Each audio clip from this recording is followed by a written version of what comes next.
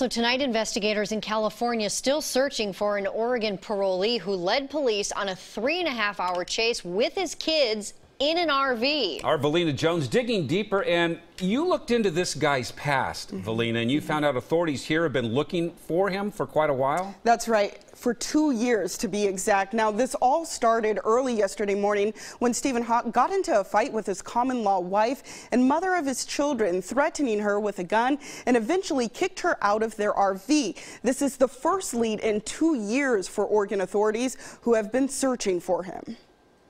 More than 24 hours after this 100-mile chase ended, the Los Angeles County Sheriff's Office is still looking for the man behind the wheel, 46-year-old Stephen Houck. He was able to get away and just avoid detection at this point. Houck is a registered sex offender in Oregon on parole for a sex crime in Lincoln County. Detectives tried to arrest the father yesterday after they say he kidnapped his 3-year-old and 11-month-old and threatened to hurt one of the children. They knew they had kids in that motorhome, and their tactics changed to being able to stop it. And I think, in abundance of caution for the kids, they chose to just kind of pursue it. And hopefully, he would run out of gas or just give up. Video shows an officer in full SWAT gear rescuing one of the children from the abandoned RV. Houck's sister claims he's not a danger to anyone.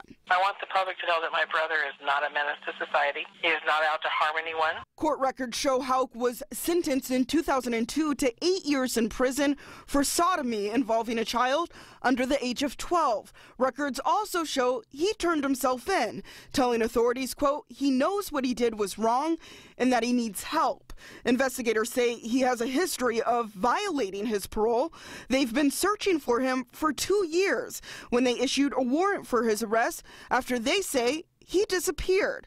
His sister says he refuses to go back. He called yesterday while I was at work and left a message and said, I'm being followed by the cops. This is probably the last time I will talk to you, because he claims he will not be taken alive. He would prefer death by cop, have the cops shoot him, as to go back to prison.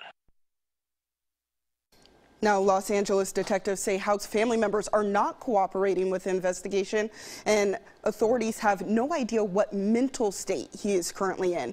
With his gun still unaccounted for, authorities consider him to be armed and dangerous. Thanks,